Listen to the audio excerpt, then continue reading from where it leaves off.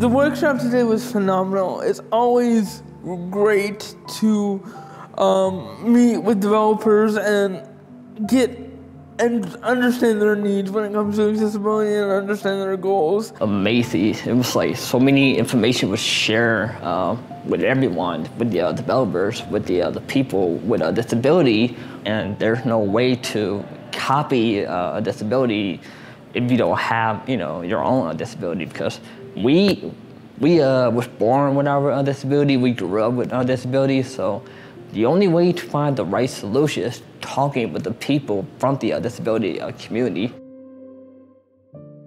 Talk with developers of games that I love and I've enjoyed, and I get to help sort of create the world that they're about to create. Like that is so surreal to me that I can't, I have to pitch myself, I can't believe I'm here almost. It's kind of funny. Meet face-to-face to the people who really needs these accessibility options, to understand their actual needs, to see how actually game plays. We always talk about accessibility when we are making a game, but it's something a bit abstract. Yes, we have some stuff in mind here and there, but today talking with people with real issues, but they still want to enjoy our game, it was really super valuable.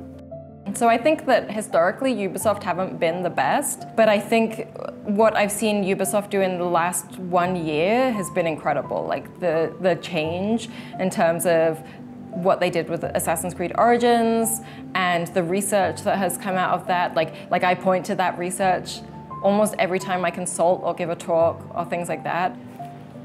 I feel like Ubisoft accessibility improved a lot. You think about the old game like Assassin's Creed, the first one that had no subtitle.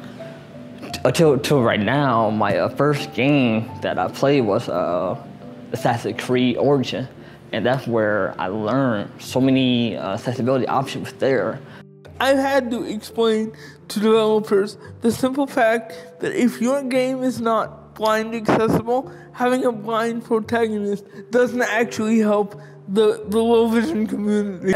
And the fact that you guys are not attacking it from this angle, but you're attacking it from engineering, means that you're outstripping some really big players in the industry.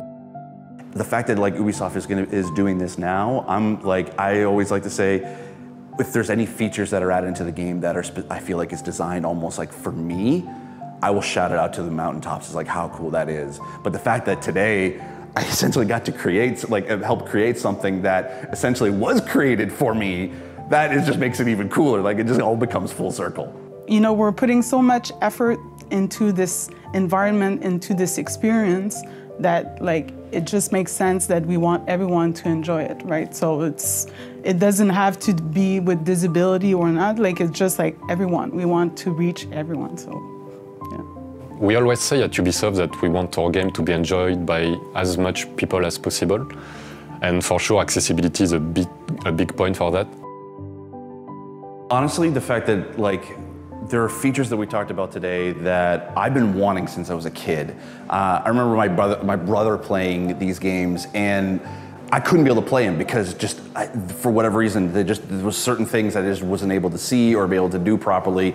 And then also, even my mom was able to play and beat Mario that I couldn't be able to do. And so there are features that essentially I've been wanting for decades, and I've been sort of I wish there was a way I can be able to talk to developers directly to say, hey, let's make the text bigger, or let's make it so that I don't necessarily have to read all the text. I can have it in voiceover, and things I've been thinking about for a long time. And the fact we were taking that seriously, and we even discussed that today as options, yeah, we can do that.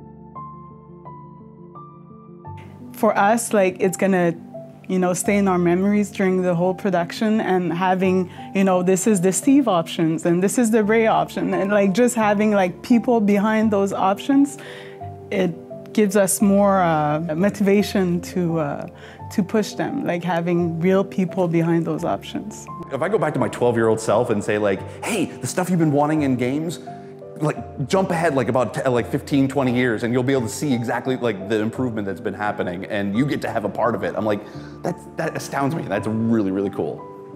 we will help you make games better, and we're one of you, basically, that we're just different types of developers, right? Everyone's working together and it's a team, and thank you, basically.